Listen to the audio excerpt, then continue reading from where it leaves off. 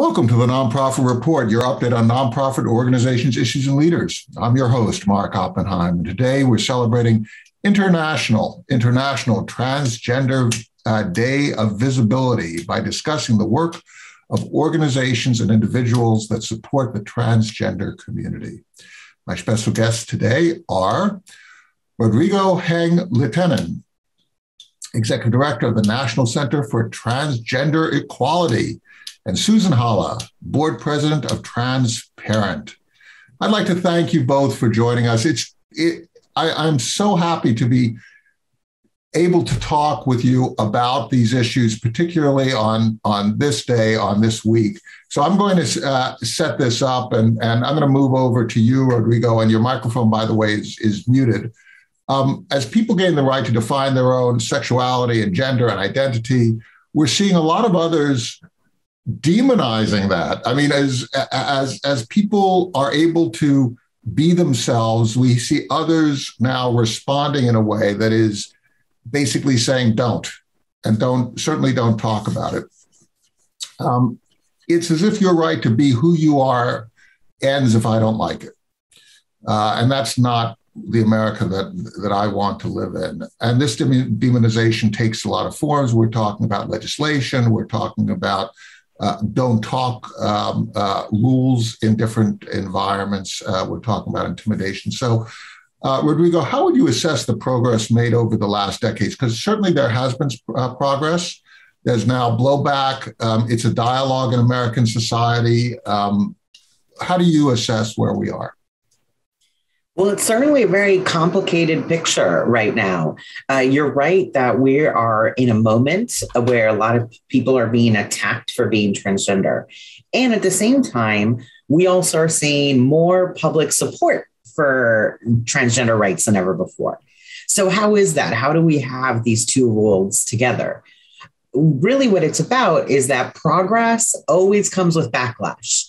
That is just part of our history. It's part of how social movements work, for better or worse, that unfortunately, that when you make advances, when a marginalized group of people gain rights and grow support and move forward, there's a minority that is vocal and upset and works to counteract that.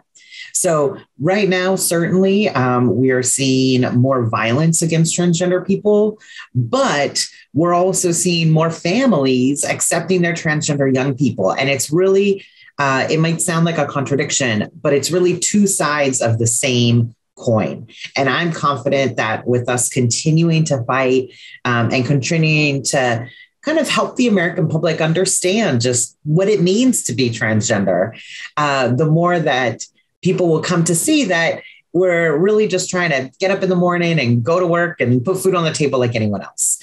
And then we'll see that support rise even higher. You know, I think this is a really interesting idea that when rights are asserted, when we see progress, we see also backsliding and response. If I go back to the Civil War, after the victories of the Civil War and the abolition of slavery, we had as blowback the rise of the Jim Crow South. And what you're talking about, this idea of progress, when you take territory, you also need to defend it at the end. And you have to engage people in that defense. Susan, isn't that part of what we need to really be focused on in this point? If we've made progress, how do we then lock it in? And then how do we deal with the blowback that people feel, so that we are engaging them? We're engaging them not as opponents, but engaging them as partners. Well, I think the answer to all of that is education. And that's what I think Rodrigo and I both strive to do in our different places of work here. We work mostly with families with trans children, is what our organization is all about. The difficult part for us is that children, they see the immediate issues. So I'm not allowed to play sports anymore because of these bills, or my teacher can't talk about my family and that I have, a trans sibling, something like that. And they can't see this bigger scale of things going on. They don't have enough age behind them to kind of see history and know that we're all going to be on the right side of history. All of us sitting here today, I'm assured that we're going to be on the right side of history. But it's a matter of, it's difficult for the kids right now to really understand that their immediate problems are going to help and benefit those in the future. I have so many different friends on different sides of political divides, family as well, and people who are liberal, conservative, progressive, all sorts of different kinds of things. And one of the divides is very traditional versus non-traditional. And traditional folks so often are they look at LGBTQ plus rights and some other changes, and they just feel that that their way of life, their approach to things, their ideas are threatened. How do we deal with something like that? Because isn't it true? Isn't it true that these kinds of changes are threatening, Rodrigo? How do you deal with that? Well, I think the key is to remember that at the end of the day, this is about human beings. Unlike some other topics in policy where we might be talking about taxes or budgets or things that are abstract ideas, here we're talking about people. When we're talking about whether transgender people should be able to just exist in public life without being harassed or discriminated against, we're talking about human beings just going about our daily lives. And it is true that this is often thought of as a very divisive issue, but we see over the long time horizon that support is growing, including among people who are conservative and specifically are registered Republicans. Right now, when you poll the public, not elected officials, but the public, about whether they support protections against discrimination for transgender people, 68% of Republicans say yes, that they support transgender people being protected from discrimination.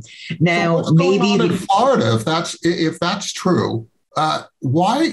Because elected officials aren't stupid, right? They're doing this for a reason. So when they do it purposefully, and you have 68%, I'm not sure that I buy what you're saying, Rodrigo, because they can read the polls too, and whatever they're reading is saying that this is a winning issue.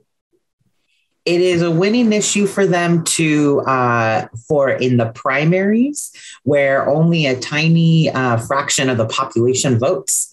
But it's not a winning thing for them in the general. So that's an interesting dynamic that is perhaps a topic for another day about the rise of partisanship in our electoral politics and the fear that a lot of conservatives and liberals alike in politics have about being primaried from the right or the left, meaning the base, a concern about being less popular amongst the most extreme voters in their political party. So really, we're seeing politicians pursue this attack on transgender people as some kind of red meat for that minority of extreme vocal people who do vote in the primaries. But it's not a winning issue amongst everyday people. And I think politically, what we really need is for everybody to vote and everybody to care about elections. So it's not just these extreme minorities. But then when it comes to transgender people in particular and the barriers that we face, it's always helpful to go back to the common values. So to your earlier question, Mark, if you're talking with someone who feels some kind of fear and anxiety about their worldview being attacked by this, I'd say, it's perfectly normal to have questions, and it's okay to not understand this right away. It's okay to feel like some trepidation here. But let me introduce myself. Let me show that I'm a transgender man, and we probably have a lot more in common than we have different. So really going back to those fundamentals about the values and what we care about, that can be very, very humanizing. Susan, we just completed a poll in which we said, do you believe that people should have the civil right to define their own gender and orientation and have that identity respected? And everybody said yes, right? Everybody duly said yes. So in that sense, I guess Rodrigo's optimism would be justified. But I'm a little bit more skeptical because I do see that people are using these identification of a minority, in this case, people who are trans, as a way to develop power and signal support. I'm not sure that just communicating is going to be sufficient. I'm not sure that the civil rights movement would have had the success if it had, and everybody just had a communication circle, held hands, and talked with each other. I think that there were other actions that were probably required. Susan, how do you see it? Are you going to join Rodrigo on the optimism side, or do you believe that there's another aspect here that we need to really think about in terms of raw sort of activism, and to try to ensure that we have an America that is respectful of these minorities? I will have to join Rodrigo in some optimism. Otherwise, what is life without having some optimism? But I will say that I've actually been asked several times now, several years in a row, to come speak to my kids' AP US history and the AP US Gov class, because it's important. And I'm going to reiterate what Rodrigo said. It's important for people to vote. But I think voting isn't the be all end all of changing politics. And that means that you need to get used to going to testify in person. You need to talk to your legislators. You need to talk to your family and friends. And we're helping people do that by explaining, well, what is the process? And I think, I always thought that voting was the be all end all, and I'm a great citizen and I voted. And until I realized that the state house is my house, I can go there anytime. I can talk to anybody that's there, whether they're my legislator or not. And I think teaching that to people and having more and more people testify and really talk about their stories is what's going to make the difference. That's a really important point, right? It's basically saying everybody's a lobbyist. Right? You don't have to carry that little name tag. Everybody's a lobbyist. Everybody can assert themselves. And you're basically taking back government for citizens, aren't you?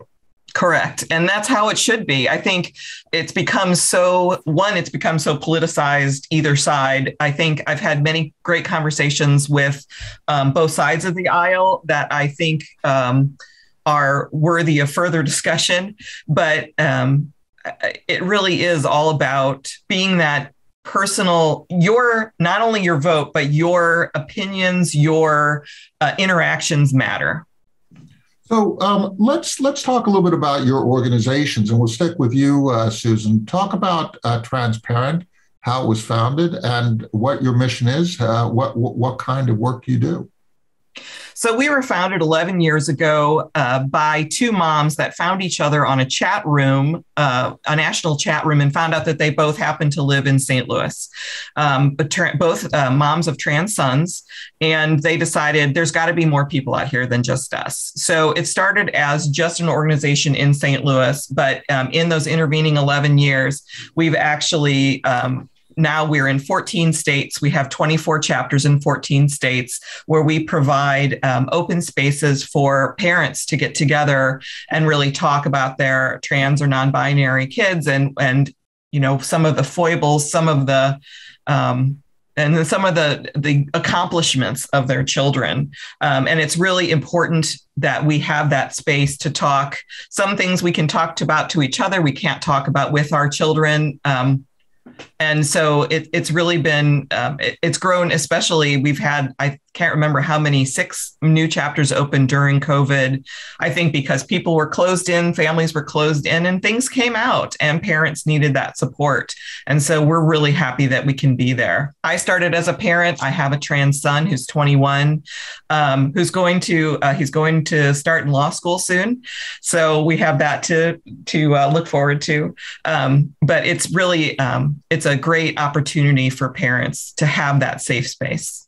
Parenting is such a transformative space, right? And then when you have an unexpected event occur that we haven't necessarily grown up understanding, and to be deprived of a group of other parents who are going through a like transformative event is just tragic. So to find each other and then to establish a group where parents can come together, it's just such a normal thing, right? I mean, it doesn't matter what the topic is. We need that kind of contact. And Rodrigo, you're looking at your organization, the National Center for Transgender Equality. You function also as an information clearinghouse, but along a broader scale. Talk a little bit about what you do and your founding.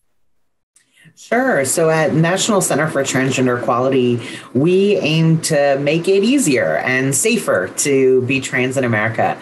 We do that especially through policy. We work with the state and federal governments and all of these agencies to lift the barriers that hold transgender people back.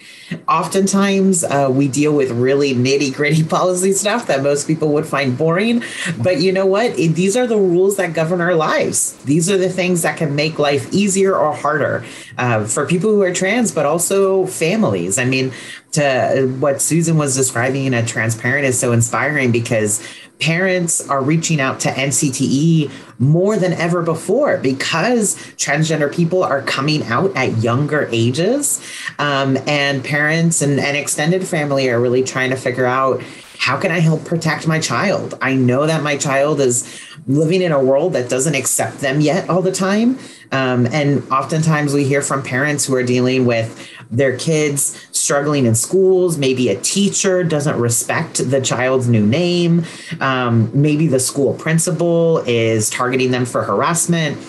So we really seek to change all of these laws and policies so that these barriers get lifted. And right now, we're especially working to pass the Equality Act, which is in the Senate. It's a federal piece of legislation that would really cement these protections for all LGBT people all across the country. So to Susan's point about testifying, yes, call your senators. No matter where you live, your elected officials work for you. So we really encourage you to get involved in the political process, find out who your representatives are, and get involved.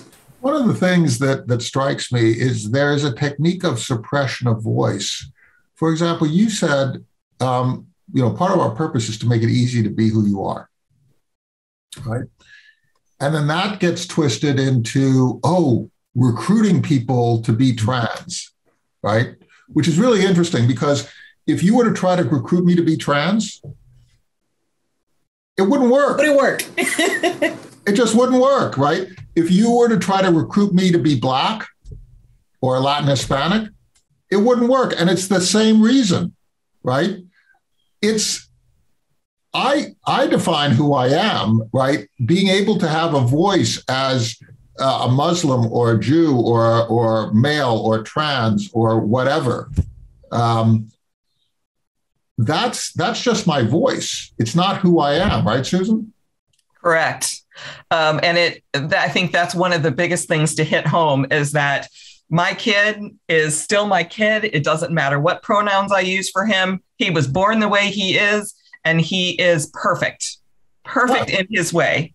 And every one of us, regardless of what our affirmed gender is, what our sexual orientation is, we're still perfect human beings in the way that we were made. So let's talk a little bit about voice and how, Rodrigo, you encourage that voice. You were talking about sort of national advocacy, but we also have issues that are coming on local school boards, right? Very, very, very micro local issues. and not to mention things like violence and what goes on in newspapers and so on and so forth. How do you have impact that is not on a national level, but on a local level? Because that's really where the action is. We all live in communities. So how do we deal with that? And how do you galvanize that at working with other organizations across the spectrum? Well, we are now partnering more than ever with state and local organizations around the country because all of these levers of government matter. It is, and they matter equally. It's not as though the federal government has more power than the local. They just govern different things. It is like they are just different jurisdictions. So the local politics of your community are just as important, and you can make such an impact there because it's, let's say with a school district, there's only so many people who live there, and there's only so many people who even have a child enrolled in one of those schools. So if you fit that criteria, you have an outsized impact there. So at NCTE, we are now building out an entire program where we are partnering with state and local trans organizations.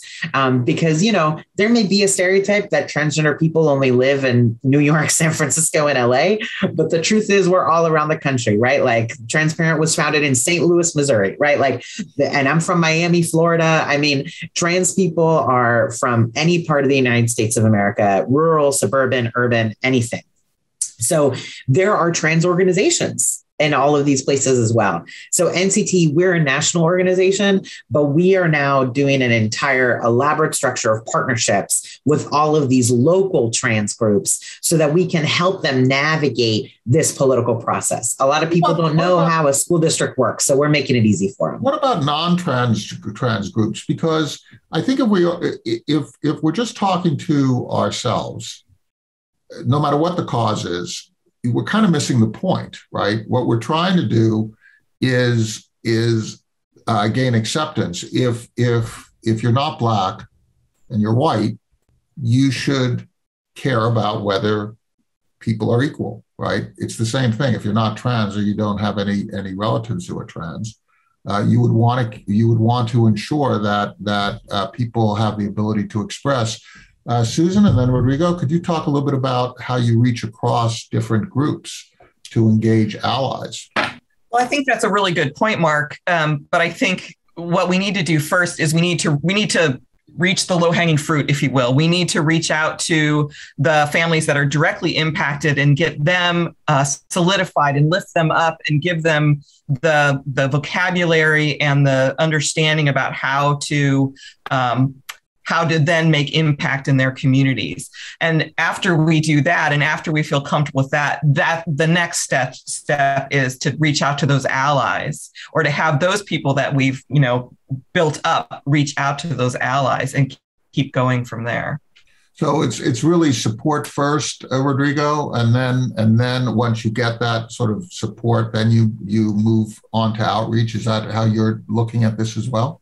Well, for NCT with the local trans organizations, it's about teaching them the skills about how to get involved in the political process so that they can talk with the allies. And then on the federal level, we do that work with the federal officials all the time. One of the things we do the most of on government policy isn't actually the elected officials. It's the government bureaucrats, the people who work at the Veterans Administration or the Department of Housing and Urban Development, or HUD. Most people may not know what those abbreviations stand for, but I guarantee you are personally affected by some of these rules. You just don't know who's making those decisions. So we work all the time with these government employees who maybe are working at the DMV or working at a post office, and they don't realize that something that they're doing affects transgender people. And they often don't know about our issues. So we have to break down the basics, but we try to make it really easy to understand and suggest concrete solutions so that they can take action right away. Do you believe, and we're coming to the end here, so I'm going to give you, Susan, a last word and then go back to Rodrigo. Do you each believe that we will have full equality and societal integration for the trans community in the next 10 or 20 years? We've seen a lot of progress, recently, we've also seen that sort of response that, Rodrigo, you referred to. And so we've got this sort of seesawing back and forth. Do you think, Susan, that we'll get to full equality in the way we're going? If we look on other marginalized communities, I would say the answer, unfortunately, is no. But will we make progress? Yes. You feel solidly that we are going to make progress? Yes. And Rodrigo, I have a quote that I love. It says, "Just because you're offended doesn't mean you're right." Rodrigo, what do you think? I agree 100%. We're not going to get everything done in 20 years because no marginalized community does it that quickly, but we're absolutely going to make progress. And I think every single year is going to be better than the last. You know, I'd like to thank you all. I'd like to thank your staffs, your supporters, your funders. I really believe that respect for each other and listening is really important. And I think that with that we must conclude as Americans, if we're going to have an America that is based on founding principles, is we need to be respectful of each other and allow people to self-define and live how they wish to live. I think that your freedom affects me very personally, regardless as to whether I'm trans or whether my child is trans, in a very direct way. And I'd like to thank you for sharing your experiences with us. Thank you so much. Thank you so much for having us. Yes, thank you. Have a great day. Stay healthy, everyone.